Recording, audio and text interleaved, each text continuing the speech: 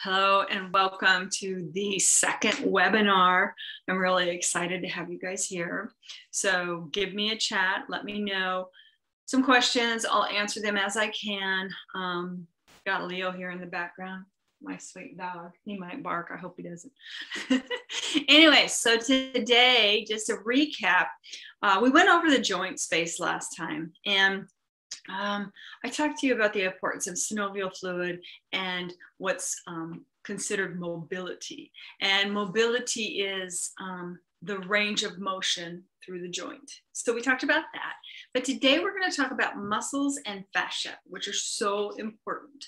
I'm jumping right in because I'm going to do this in 15 minutes, and let's just go for this right now. So movement is important for health. I've talked about that. But what the key benefits are of movement are increased flexibility, increased range of motion, which allows us to have increased strength, more muscle activation, decreased risk of injury, reduced soreness in joints and muscles, more fluid movements. Flexibility, which is in the muscles, is the ability of the muscle to lengthen and shorten, okay? When the muscle doesn't have the full flexibility to lengthen or shorten, it's weaker and it's tighter, okay? When we have more flexibility in our muscles, we have fewer injuries, less pain, improved posture and balance, increased strength, and it enhances our physical performance. So we really want that. And I know you're all sitting here thinking, I don't want to exercise, Sue. I just don't want to do it. But exercise, everybody thinks of exercise as, I got to go to the gym and I have to do 300 sit-ups and 15,000 push-ups and whatever it is. That's really not what I'm talking about. I'm talking about getting out and move, and there's fun ways to move that give you exercise. So we're going to go through a little bit of that. The guidelines from the U.S. Department of Health and Human Services recommend that the adult have this much exercise or this much movement in their day. Number one, adults or people and children should sit less than they stand. And so, for example, you shouldn't be sitting longer than 3 hours a day. Now, think about that. We need to be up. I have stand-up desks. As a physical therapist, I never really got to sit all those years I've been treating. I was pushing a cart around with my computer on it. And I encourage everybody that has a hobby that's sitting to figure out a standing desk. Even if you're a sewer, Pot of Your Barn has a really, really cool stand-up desk, and it's gorgeous and it's big, and you can put your sewing machine on it and you can raise that thing up and you can sew standing. Sitting causes so much tightness in the muscles of the hip flexors, which pulls on the spine, which causes your posture to go out of alignment. But really, more importantly, sitting causes us to have tightness in our diaphragm, which because the psoas muscle attaches to the diaphragm, and we cannot breathe as well. So it contributes to a whole bunch of types of diseases. Okay, enough about my sitting. So anyway, you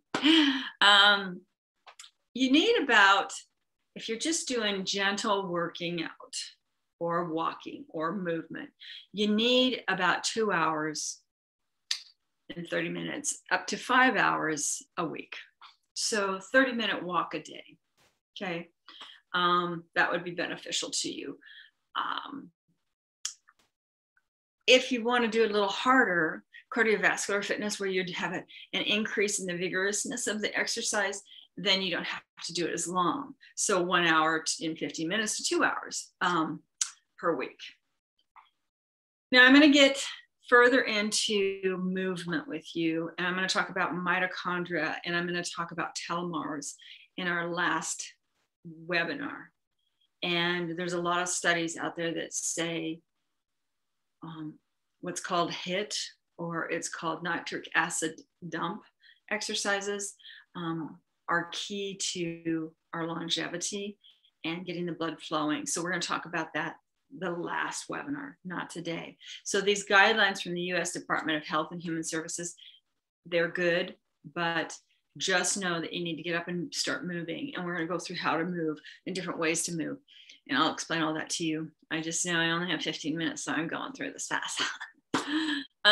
There are 3 primary types of physical activity, and all 3 are necessary for good health. Okay, so one is aerobics. Now I know everybody thinks, oh my God, aerobic dance, or I gotta go do step aerobics, or I gotta go get on the bicycle, or I gotta do whatever. Aerobics is, you could be dancing. You could be, you know, climbing 10 flights of stairs at one time. You could be biking. You could do fast-paced walking. This type of activity should be done daily. We want to get our heart rate up, get the blood flowing. And you're going to understand further why it's important in our last video, why it's important to get the blood flowing through our body. It's for mitochondrial health, it's for digestion of our food, and it's for help in keeping our cell health good and strong. And it also helps with longevity. Okay. Muscle strengthening is another form of movement that we need to do. The total muscle fibers significantly shrink or reduce beginning at the age of 25. So, you know, I'm about 60 right now, and everybody may look at me as, oh my gosh, you know, I don't need to worry about this because you're talking about losing muscle growth and losing muscle mass at 60. Well, I'm here to tell you it starts at age 25. So moms, grandmas, aunts, we need to keep everybody that's age 25 moving.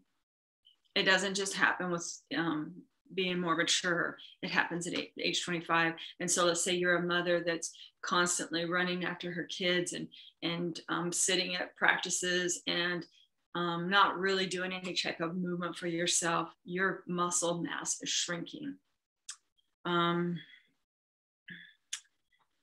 As a physical therapist, one of the things we do is we test, you know, we do a lot of tests when people come into our clinic. We do like a sit to stand. We do like a reach test. We do a stand up and go test. All that, what that's doing is giving us an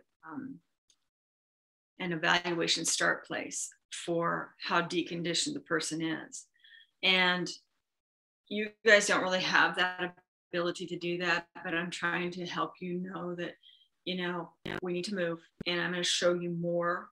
You just need to contact me.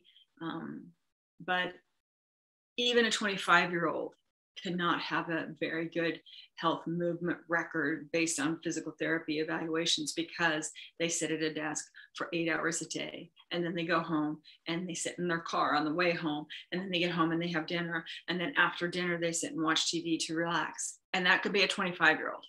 So I'm just trying to encourage everybody to start maybe standing more. Stand-up desks are so awesome. I'm standing at a stand-up desk right now. Okay. And the last one is resistant exercise training, muscle strengthening activities that make our muscles work. And one of the things that we need to realize is that when our muscle pulls on the bone, it helps our bone get stronger. And we need to do that so we prevent bone osteoporosis. Moving our body against gravity is very important for our bones to stay strong. Let me see here. I'm just really quickly looking at my notes. I gotta do this fast. Okay, so effects of resisted exercising on aging muscles are the same as for young muscles. Again, I don't care if you're 60 my age or you're 25. We need to keep our muscles moving. So doing resisted exercises improves muscle strength. It increases muscle power. Power is both a product of strength and speed. Optimal power reflects how quickly you can exert force to produce the desired movement. If you're starting, like let's say you're walking down a hill and the hill's full of gravel and you slip, how fast are you able to react to stop yourself from falling? That's what we're talking about. And resisted exercises help that. And it improves muscle composition. I first started out with this conversation about muscle, about how our muscles decrease in size and fiber. They shrink. That's osteosarcopenia. And what happens is we start to lose muscle mass. Like if you've ever hurt your foot or your ankle or your knee, you've noticed one of the muscles there, they start looking really small, like on your quads. If we're talking to the knee, and it's called atrophy. The muscle just shrinks. So some examples of resisted exercises are like doing push-ups or squatting or climbing or pulling and pushing and lifting and weight training. Those all help with bone health and strength, and they help with muscle mass. They should be done at least 3 days of the week.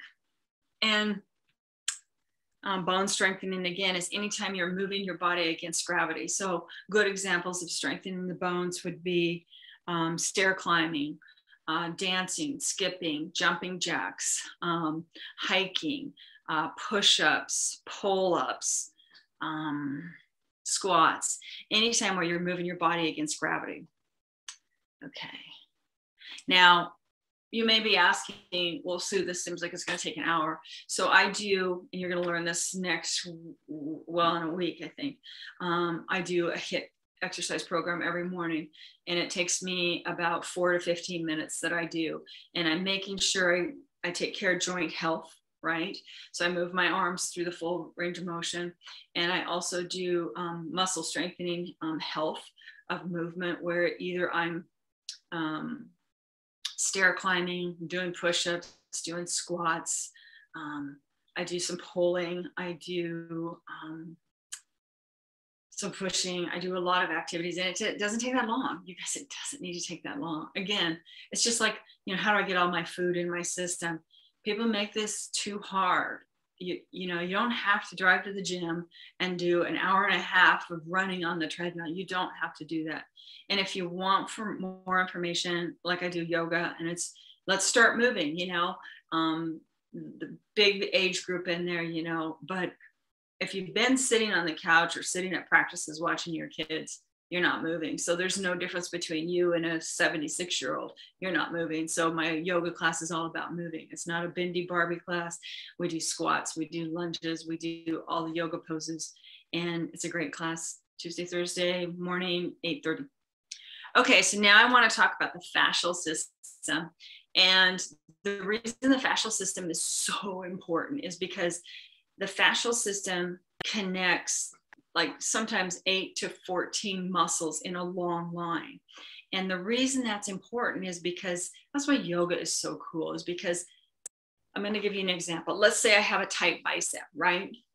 Okay, and I can't extend my elbow all the way. I think you can see that pretty good. And so my bicep is really tight. Well, that's just one muscle, right? So as a physical therapist, I work to stretch that out. But unfortunately, the fascial can actually, there's different lines. There's an anterior line, there's a lateral line, there's a spiral line. And the fascia is kind of like the gristle on meat. You see that kind of stringy stuff, and it connects a line of muscles. And the reason why the fascial system is so important is, I believe, and a lot of studies have been proven and done that state that we hold some of our trauma in the fascia.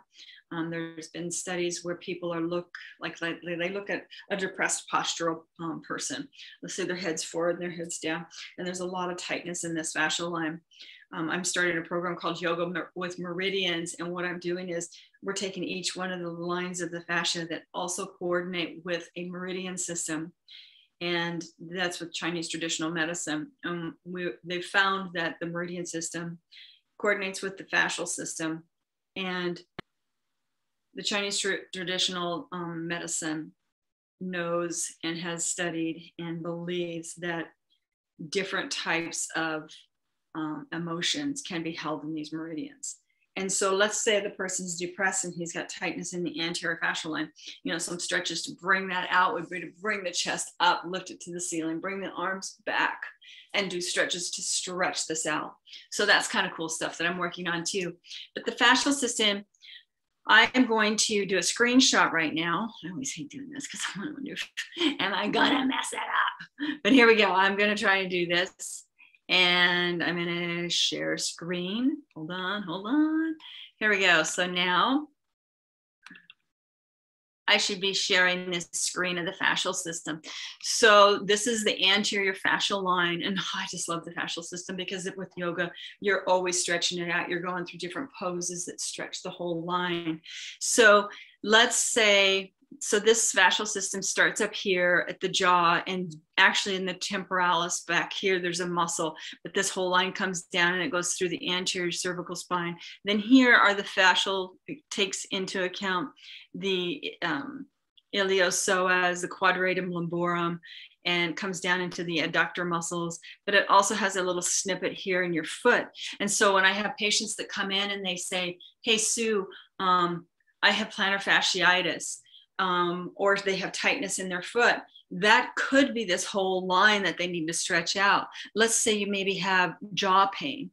Well, that jaw pain can actually be caused because this line that has all these muscles in it down here at the foot, that's tight. Crazy, right? But it's true. So the fascial line is really important to stretch out. And there's a lot of different exercises. I'm going to stop sharing now and come back to you guys.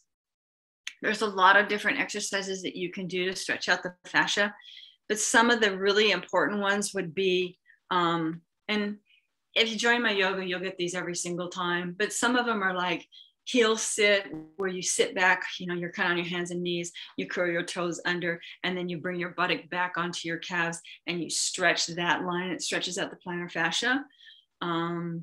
There's another one that we do all the time, which is called downward facing dog, which would stretch out the posterior line of the fascia. The other one that's really good for fascial stretching is the standing hip flexor stretch. And that one, is where you take your leg and you bring it back, but you have to keep your pelvis tight. And I guess I can't step back long enough for you to see that. So check out one of my yoga classes or email me at sue@suesilwellness.com and possibly just join one of my classes, or say, hey, Sue, I want to just talk to you on a Zoom meeting. My yoga classes are all Zoom, which is awesome for me as a yoga therapist because you guys are little squares and I get to see every single body part. In yoga class, I used to teach at a gym. I've taught there for 5 years. Everybody would hide behind everybody. It's like, I don't want the instructor to see me screwing up, so I'm just going to hide behind Sophia. But when I'm Zooming in, I do it all virtually. I see everything and I love it because then I can say, hey, Sophia, I need you to turn your foot this way. Okay, so there is a standing figure 4 stretch going on further where you cross your, let's say it's your right ankle on top of your left knee and then squat down in a half squat, standing only on your left leg. That's another stretch that stretches out your buttock muscles. But again, it's too hard for me to try and explain that. So hopefully you'll want to participate in a yoga class. But the most important thing I wanted you to get out of this today was we have to move. Now, movement can be, you got to move the joints, you got to move the muscles, and you got to move the fascia right now. We've learned that now. We're going to learn about cell health, telomeres, longevity, and cardio health next time. But so important is movement doesn't have to be icky. So what do I do for movement? I ride my bike, I kayak, I paddleboard yoga, I do yoga, I walk every morning, I do my 4 to 15 minute HIIT exercise 3 times a week. And then sometimes I can't do the 15 minutes because I'm in a hurry and I have meetings and I have clients coming. So I'll do a 4-minute session 3 times a day. Everybody can fit 4 minutes in. And we're going to go over that next week. But movement, it could be dancing, you turn on the music while you're cooking dinner and dance around. It can be, playing tennis or golfing or hiking. Hiking is such a great activity and it's beautiful. The scenery is beautiful. The environment is beautiful. I love hiking now. All of these things can be done and have fun. You can do them and have fun. It doesn't have to mean going to a gym. It doesn't have to mean that. What it means is you're going to have fun doing it. One of the things I also did is I thought, oh, okay, I like all this line dancing that everybody's doing, but you know, I was in college and I was doing all these things, so I wasn't around all the different line dancing. So sometimes I'll just put on my TV and I'll learn the line dance, and I'm sitting here working out doing the line dance, or I'll get on some kind of YouTube video that's dancing and I'll dance because I like to dance. Whatever it is, just move at least 15 to 30 minutes a day. Just go for a walk. But we got to do muscle, joint, and fascial work. Okay, you guys. I don't know if I talked too long. I don't know if it's past 15 minutes. Chat me. I'll answer all the questions that I can. And I'll see you next week to learn about longevity of the cell and cardio and cellular health. Okay. Bye-bye, you guys.